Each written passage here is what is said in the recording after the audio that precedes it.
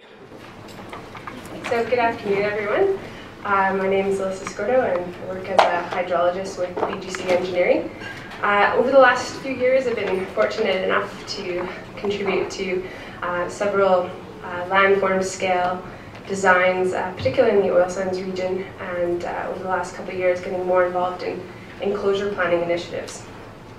So today I'll be talking about the approach that BGC has been using for landform design, and how resiliency, or resistance, as we've been talking about, is accounted for in the design process. And before I get started, I just wanted to acknowledge the help of Joanna Fair and Gordon McKenna, who unfortunately couldn't be here today because he's vacationing in Phoenix. But he can send me pictures of him drinking beer on patios, so I know he's not that far away. So before I introduce the concept of landform design, I'd like to start by just providing a really general overview of the mining cycle and the process, just to provide some context to our discussion on ecological resiliency. We've applied this approach to several different mine settings, so coal, hard rock mining, and particularly the oil sands region. For today's talk,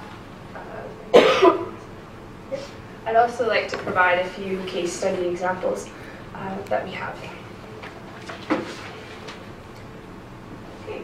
So once a mine begins operation, the mining process itself involves several different stages, many of which can occur concurrently on the landscape. So typically, the mine process begins with tree clearing and dewatering. From there, an area's soil is salvaged for use in reclamation activities later on.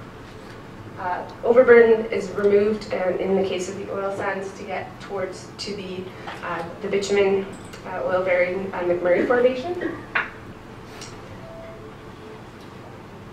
And then you have the extraction of the resource. And so the mining direction is this way. Behind the actual mining progression, there's construction of in-pit dikes, and behind that, mine waste containment, tailings, mine waste, and overburden dumps. And then you might also have soil capping happening in other places on the lease, and then progressive reclamation. So this whole mining process gives us a legacy of different types of landforms. So we get large mined-out pits, tailing storage facility, pit walls and pit lakes, and large overburden dumps. And these landform features provide challenges for landform designers to reclaim. So if you look at some of these slopes that are in these pictures, they're at the angle proposed. Think about how you'd go about capping some of those sites. And engineers tend to like linear features in their design. How do you account for and incorporate natural appearance into your design? And how do you integrate with existing features on the landform? So all of this is where landform design comes into play. So this is an example of an overburden dump, the before and after. In the background here, you can see the mined out pit. And then the overburden dump itself has been constructed in a series of layers, or lifts. And the goal with this landform is first and foremost to be geotechnically stable, both in the short term, in terms of construction, during construction and reclamation phases, and also in the long term, so closure and post-closure. The slopes, for example, this is a landform graded overburden dump after construction and landform grading. So the slopes here is designed to be geotechnically stable and prevent catastrophic movement of sediments downstream.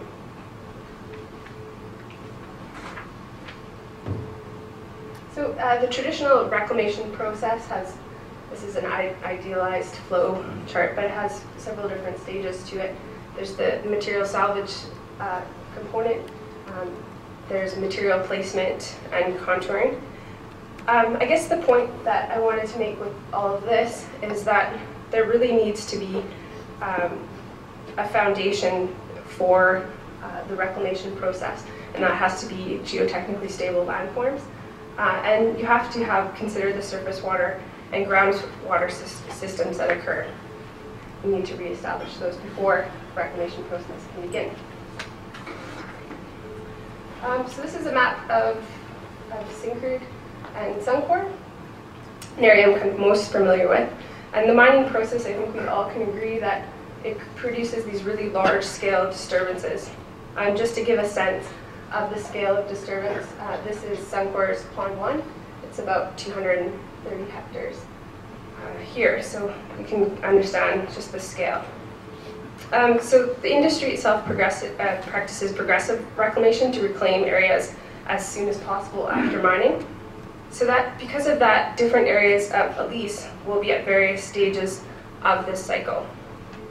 So if I just zoom into this one little area here, so this is Suncor's base mine right here and Mildred Lake settling basin. If you have been to Fort McMurray, you might drive along Highway 63 and you might pass some of these landforms. So as you're passing through Easton Pit, as this one is called, you might drive by Suncor's Bend Wetland Construction Project.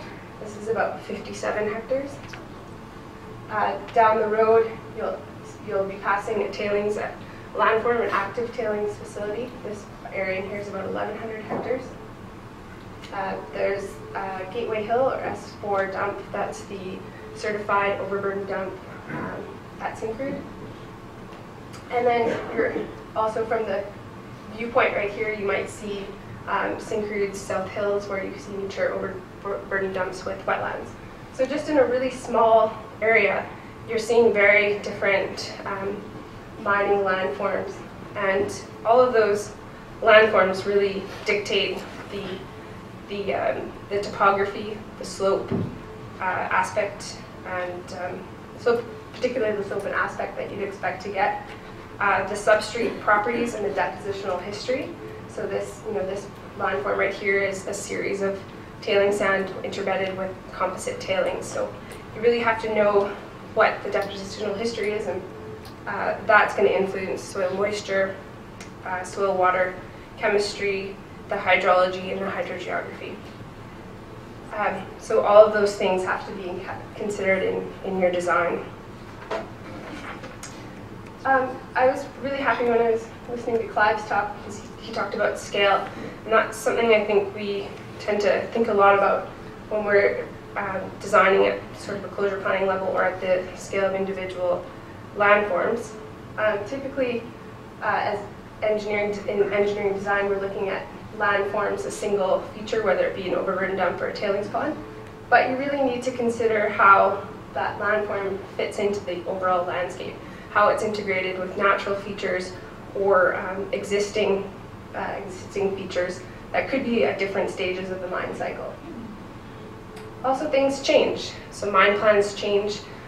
So you might be integrated with a topography that's static, but then the mine plan changes, and so now you have different landforms that you have to consider at the design level.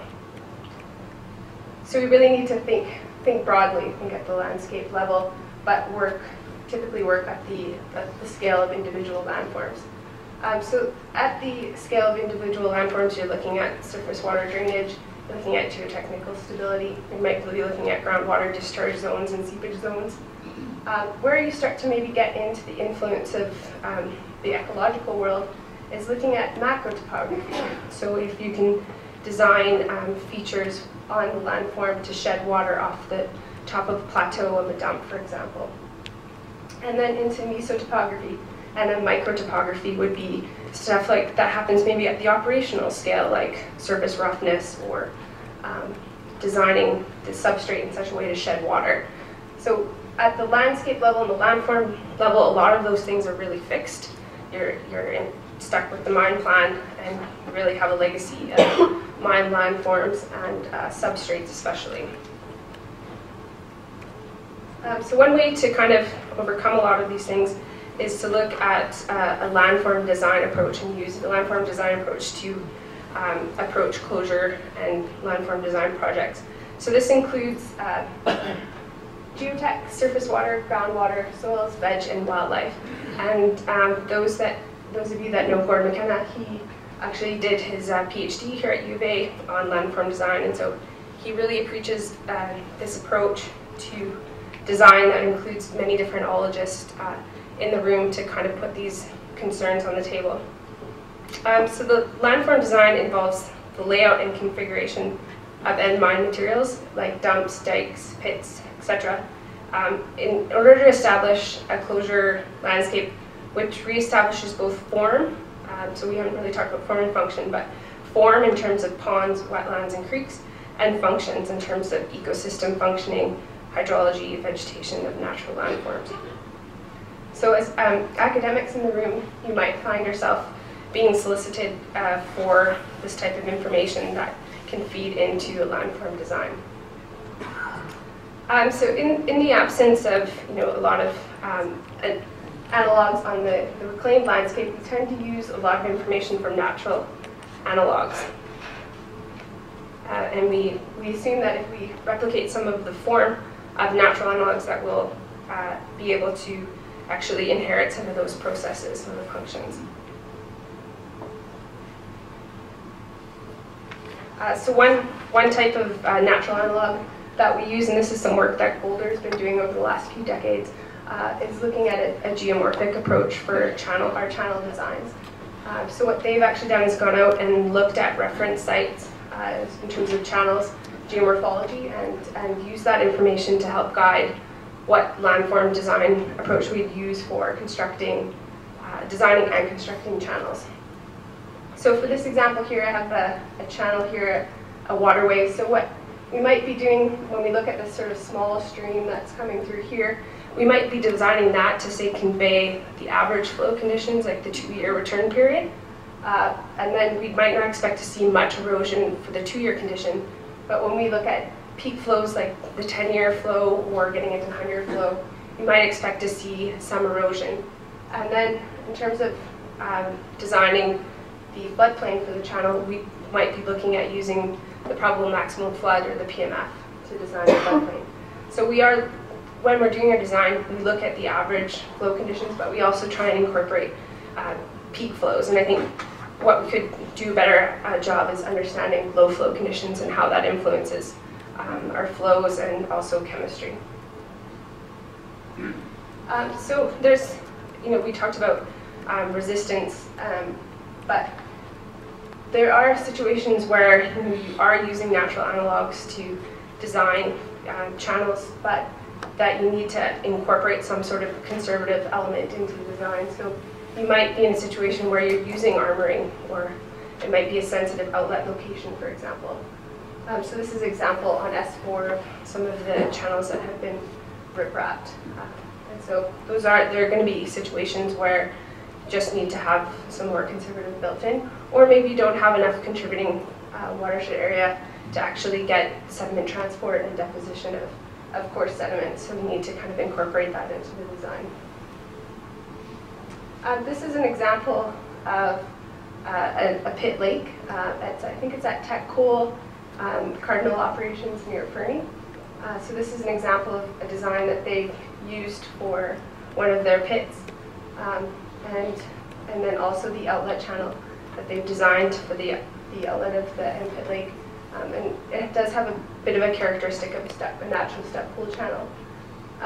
But it's really interesting when I was listening to Suzanne's talk, because as a designer, you're constantly looking at academic papers and taking information where you can to help focus your design. So we read guidelines, we look at academic papers. So when Suzanne says if you put like a layer of clay, that might reduce the permeability of substrates underneath that wetland, and you might get better groundwater conditions. So we take all those things, we write them down, and we try and incorporate them into designs. So all of that stuff is really valuable, and especially in terms of what works.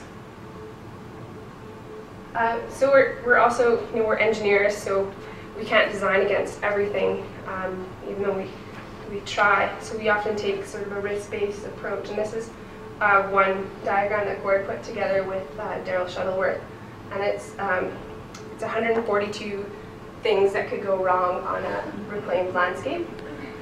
And there's a lot that could go wrong. So, you know, as you're part of your design, you're looking to see, well, what things can we try and design against? What are practical? What's reasonable?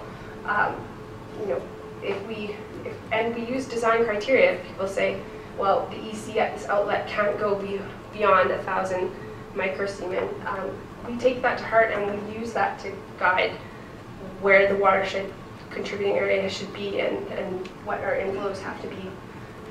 So yeah, this is just one kind of approach for managing risk on the landscape. Obviously doing a risk-based analysis is something we do for every landform design. So another pillar of the landform design is really understanding the pre-disturbance condition, and I guess that kind of gets back to looking at things at a landscape level and setting the landform within a landscape context. So this, in terms of the hydrology, this is understanding the regional drainage scheme, understanding where outlets can connect with natural receiving bodies. What are the dominant hydrologic controls? And this, for groundwater, can involve understanding the regional and local flow paths that exist for the site. So this is from a work that BGC and Suncor did from the Mine 2011 closure conference. So there's some information in there about setting up a local site-wide groundwater model and how we can use that to frame some of the closure planning work that we do. So this is pre-disturbance condition. And then this is the mining condition.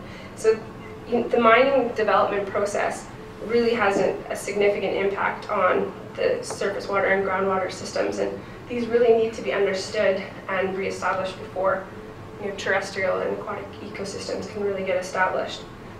So in terms of development, there's influences to groundwater flow paths and introduction of new materials, like I was saying, like tailing sand and composite tailings and mature fine tailings and engineered and unengineered fills and all of those waste material, coke, drilling coke, and sulfur.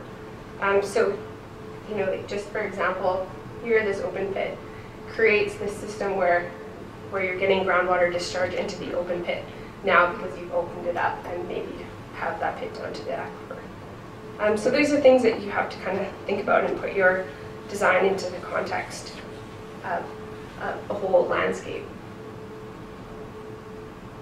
And then at closure, also looking at how the landform design is going to change the groundwater and surface water systems. So in terms of some work that we did for Suncor, we did a site-wide groundwater model and then used the results to understand where are we expecting to see seepage on the landform, and can we start to design for wetlands at those locations where we think we're going to get predominant groundwater inflows. So just a quick note on time. We can all agree that the processes in the boreal forest occur over significant periods of time, and so as landform designers, we're often challenged to create landforms that have similar form and doing so in function of natural landscapes, but at significantly shorter time scales. So we have to really understand the limitations of the design, the potential failure modes, or any disturbance that could potentially influence the resiliency of the reclaimed landform over time. And because of that, we really rely heavily on modeling work. So this is just a conceptual flow path of some modeling that we did for closure plan, but we have the conceptual landform design that integrates all of the mine plan and all the volumetrics. We do some consolidation modeling on that landform that can really tell us where we expect to see settlement on the landform, and that information is important for understanding the design. Surface water modeling, groundwater modeling, water quality modeling, understanding just from a practical perspective how can we construct this landscape, how much volume do we expect to have to remove to construct those channels. And then also we need to look a little bit at surface water groundwater interactions. So all this together, information together, can help kind of inform what type of volumes of inflow and outflow of surface water do we expect to contribute to our wetlands, and do we have to make changes to the design in order to accommodate that. And we'd also looking at what kind of water quality do we expect on the landform and over time in 200-year periods.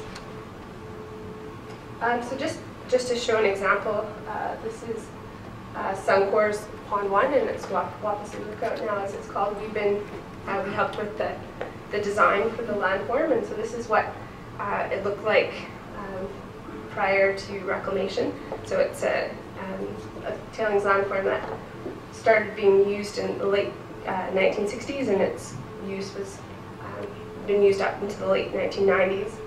So as you're looking at that landform, what do you do to start reclaiming it? What kind of choices do you have to make? And so geotechnical stability, mine waste containment, surface water, and groundwater, those are sort of the big things that you have to kind of look at. So this is a picture of it in 2010 after we've started the reclamation process. And these are large hummocks that we placed on the landform to act as water table control, start to try and get the rooting zone above the tailing substrate, and also a series of channels all coming into a wetland. And then this is in 2012, so after revegetation. So lots of monitoring to go on and lots of work to be done, but these are sort of some of the practical scenarios that you encounter when you're trying to do landform design at this scale. So just to sort of summarize it all up, topographic surface water and groundwater systems are significantly altered by mining activities, and they really need to be considered in the design and also have to be reestablished before topography or terrestrial and aquatic communities can be established. The boreal forest is complex, and I think we've hit that home a few times today. So we have to really rely on natural analogs for design approach, and we really look to academia for input on design approaches and also from guidelines. And we have a reliance on our modeling to assess the post-closure landscape over longer timescales.